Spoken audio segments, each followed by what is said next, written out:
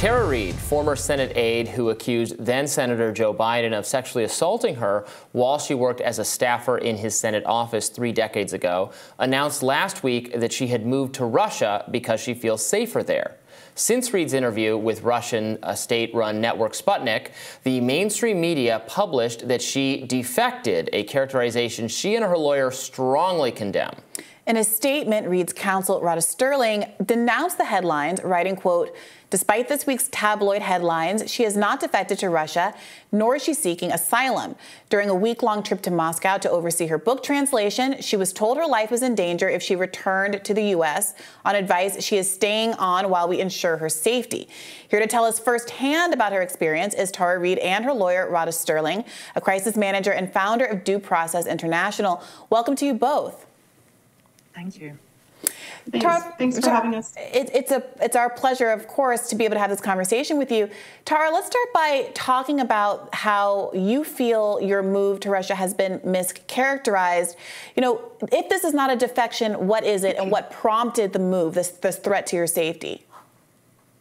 Well, I think, Bree, you know, you were kind of front and center witness, as was Robbie, to how I was treated by the mainstream corporate media when I came forward in 2019 and 2020. Basically, I was just out the gate, I was called a Russian asset. I had no ties to Russia. I had no affiliations. And then through 2020, I was attacked. I had personal physical attacks to my safety, to my family. You know, I was threatened with my life. I had a break-in. My daughter's house was broken into. She was threatened. She had to get a restraining order. My horse was being threatened to kidnap. I mean, it was a mess all of 2020. I couldn't get work. People would tell me that I was a security risk. And so I finally got a job with RT doing some op-eds, and I did not conceal it. I was very open about it, talked about, you know, working at RT. It wasn't very much money. And then I went forward with that. And still continue to get hassled and just called a Russian agent and all these horrible things. And eventually, my book came out in 2020 in COVID, and many authors had trouble. And on top of mine was suppressed. And as you have reported out, the FBI and DOJ worked on suppressing people on Twitter and other social media. On Facebook, for instance, my name in 2020, Tara Reade, was called election interference. So they kept deflecting the conversation from the allegations I made of being raped in 1993 by Joe Biden when I worked for him, and no Russians were present. And coming forward about that, they kept trying to deflect the conversation, and I got caught up in that Russian sort of narrative. So recently, my book was being offered to have international translation, and that's what brought me to Moscow. And I went ahead and went to Moscow. While I was there, I had several conversations with people who are experts in the field who gave me a warning that they were very concerned about my safety. Yeah, could you elaborate on that to whatever extent you're possible? Were the people warning you that you were in trouble? Was it Russian people or people back in the States? It was American. It was Americans, yeah. Law enforcement? It was Americans that would know.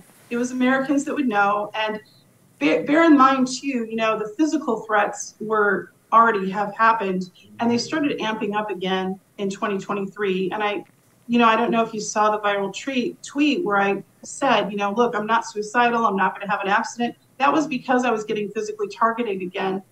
And it was during that time I was talking to Matt Gaetz and Marjorie Taylor Greene and did an interview, and I was set to testify. So that was all happening simultaneously. So it was based on that, but also they gave me a specific warning about a possible Interpol red notice, which I don't know international law, and I think Radha could speak more eloquently and describe what that means. But it was, you know, unsettling. I talked with Matt Gaetz, and he didn't give me advice. He gave me information. He basically said, Tara, you know, I'm concerned for your physical safety. So and that's who you're referring to is political elected representatives who have warned you about your safety. Correct. Okay. Yeah, Radha, maybe you want to jump in here and elaborate on exactly what the nature of that threat of the Interpol report. Talk to us about that. Yeah, absolutely.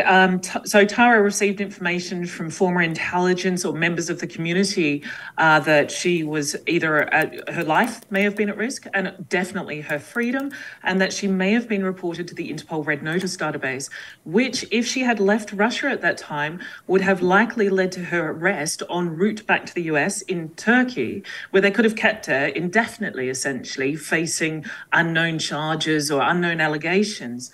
Now, Interpol is regularly used by authoritarian states as a means to harass people abroad, to have them arrested and subject to extradition proceedings, even if that country knows that they're not going to win.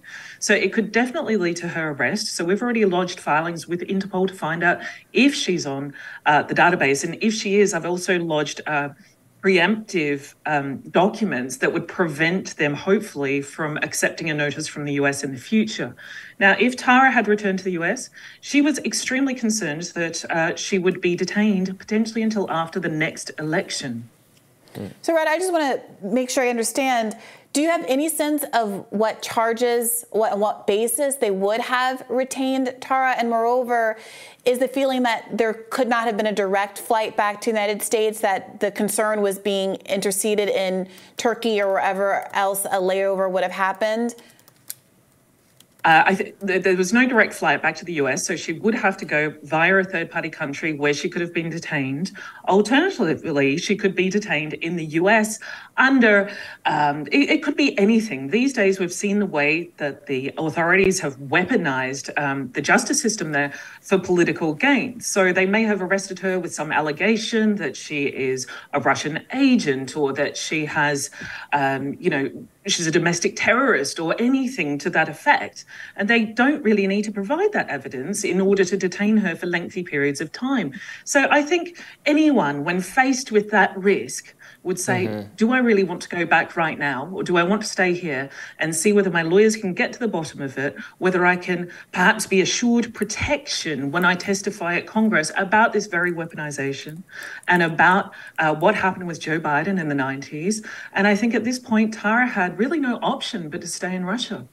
So it's more, when you describe feeling being explicitly warned that you would not necessarily be safe returning to the country. It's not the safety aspect of it is more that government forces, either on your way back to the U.S. or even at the U.S., you have some sense that they might be after you, not like your life is in danger because a third party or something is coming to kill you or something. It's actually a government threat of arrest and detention.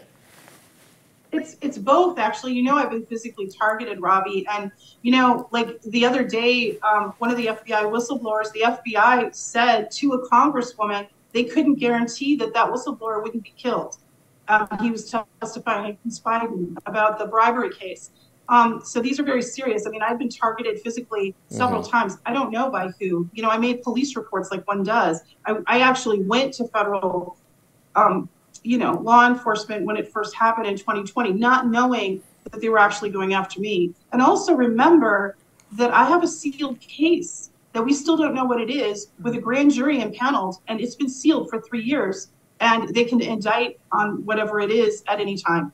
I think, Tara, just to try to raise, I think, some of the questions that more skeptical audience members might have, they might ask, well, given that you have been the victim of some threats or attacks in the past, and that so much of that centered around the events of 2020 and people who were frustrated that you raising your allegations at that time, and of course you had raised them many, many years in advance, but the allegations coming up at that point was going to threaten Joe Biden's presidential chances, et cetera.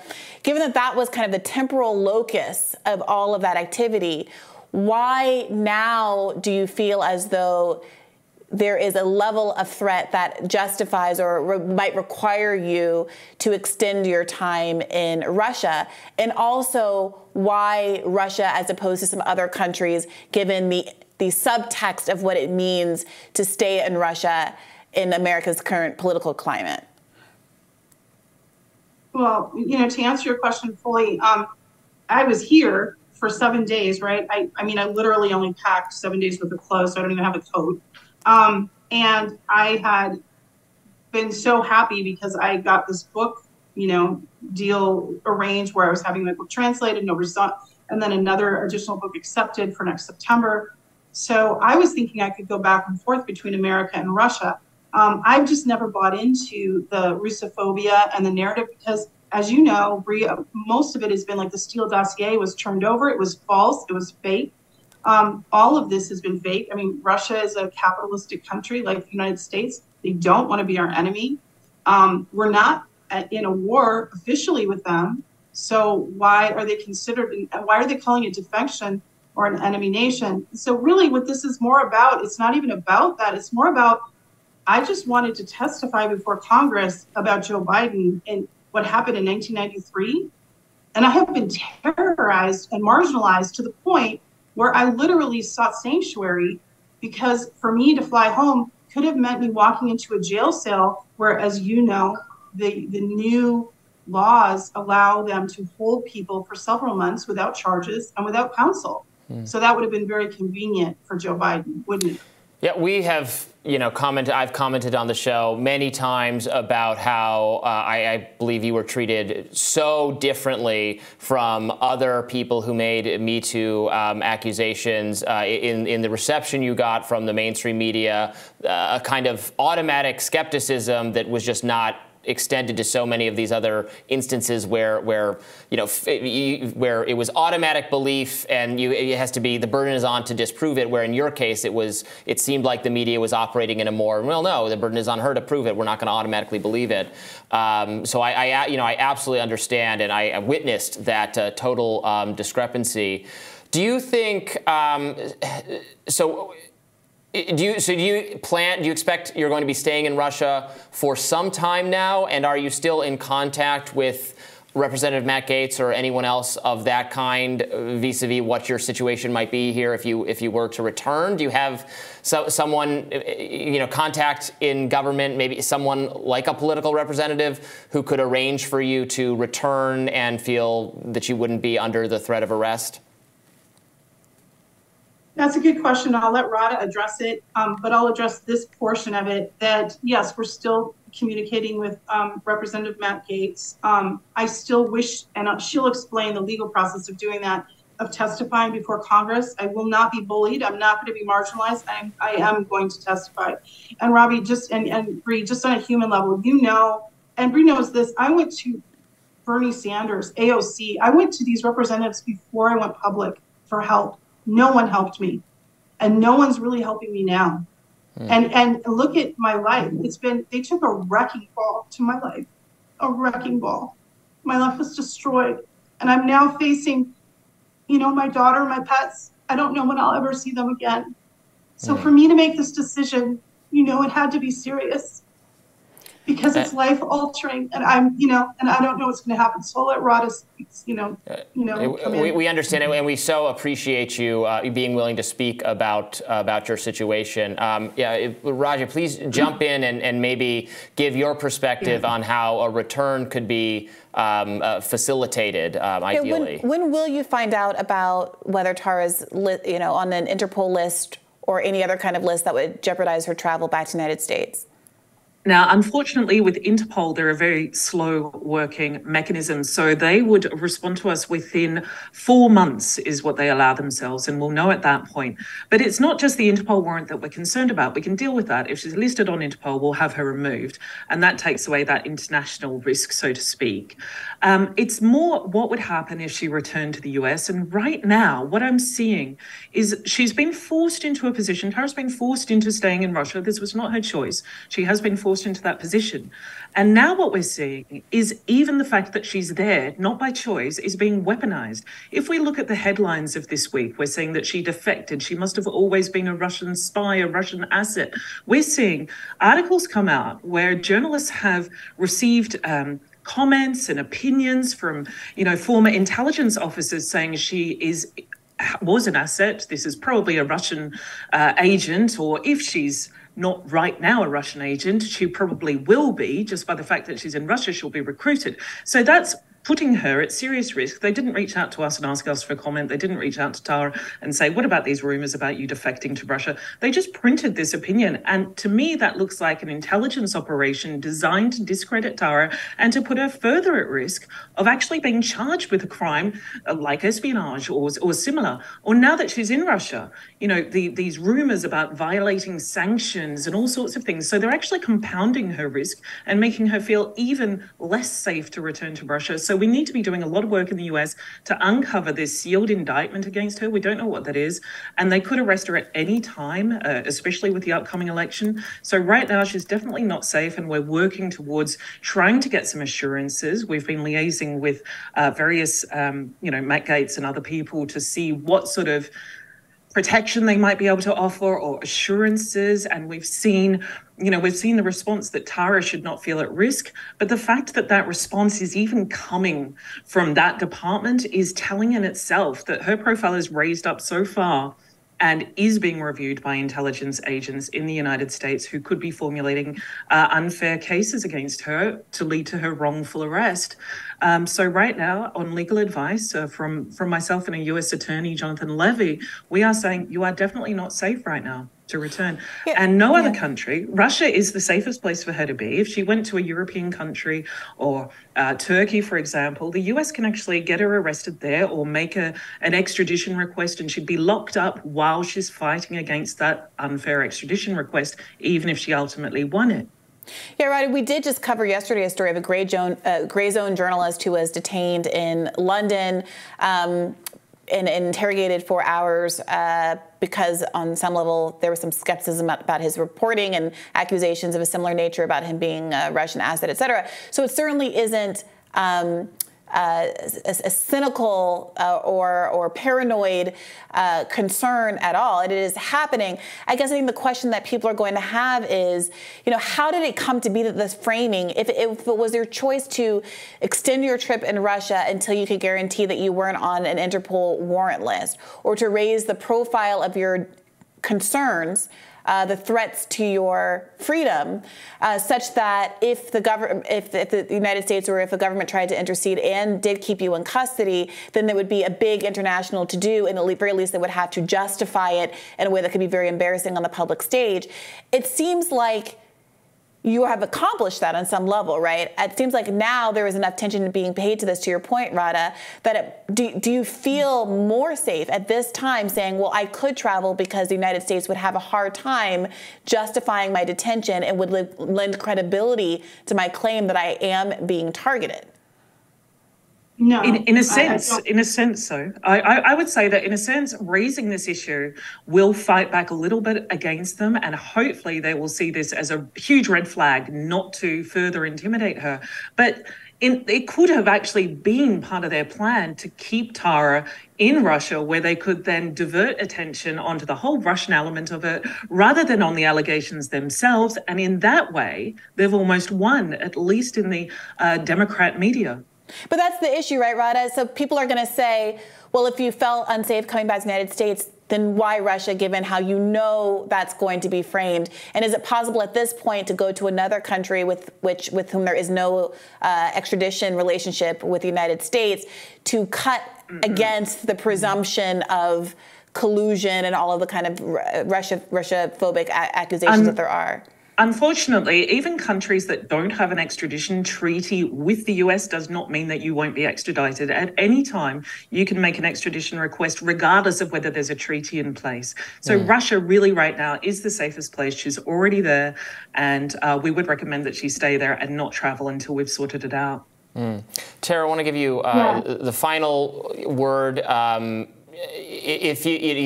narrative is that you have defected to Russia, and that this, from a mainstream media perspective, they're saying this justifies the skepticism they've had all along of the things that you've said, the experience you related, the horrific experience you related having to do with Joe Biden all those years ago. What do you want to say to those critics that say this shows that we were right because we said this was a Russian-based smear, and now here is this person residing in Russia. So this bears out our criticism. Again, that's not coming from me. I want to give you a chance to address the people in other media outlets who are saying that. I understand. You know, what I want to say is that there's been a huge coordinated effort at great expense by the Democratic National Committee and the Biden administration to silence, suppress what happened in 1993. No Russians were there when I was sexually assaulted by Joe Biden at work, at the Congress. You know, that was Senator Joe Biden that did that.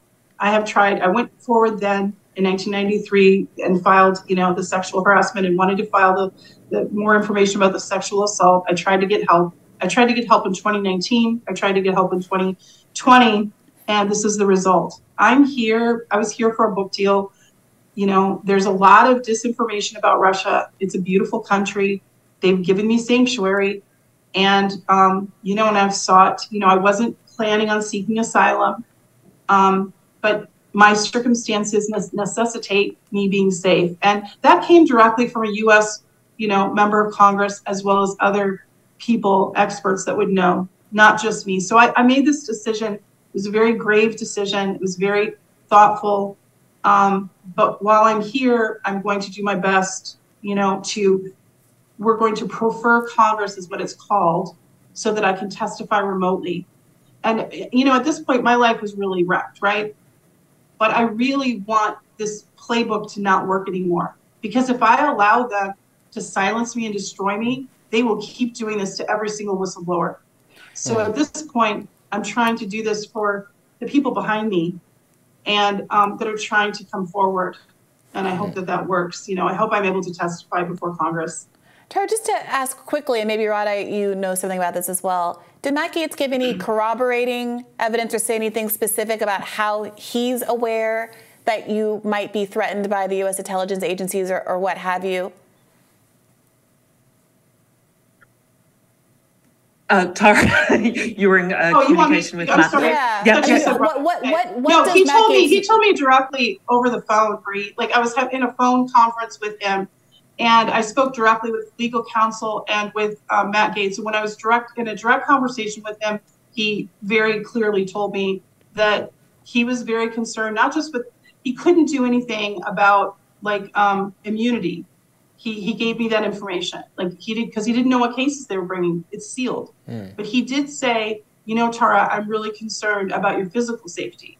You know, I'm worried for you. Tara, I guess the question is, why? What is the basis of Matt Gaetz' concern? Because, you know, one could say, you know, I would be worried about you generally speaking, just because of the nature of your allegations and the nature of the political climate in 2020.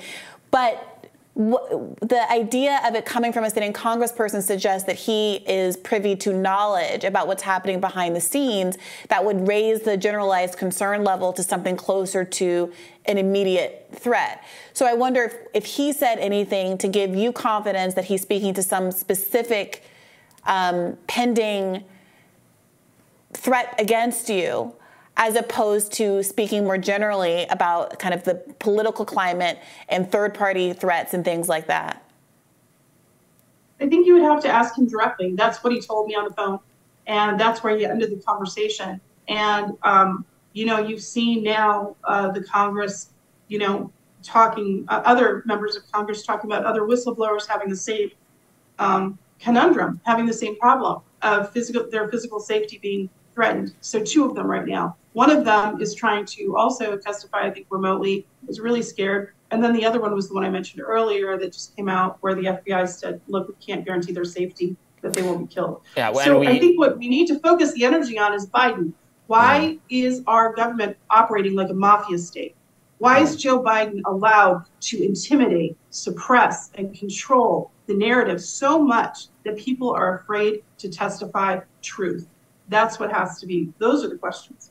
We'll be following up with Representative Gaetz and really trying to get to the bottom of whatever illegal threat you might be facing, because this should still be the United States and everyone able to express dissent consistent with the First Amendment and all the other rights you should be granted. Radha, thank you for joining us. And Tara, thank you so much for being willing to speak with us about your situation and hopefully shed more light on what's going on. We really appreciate it. Thank you.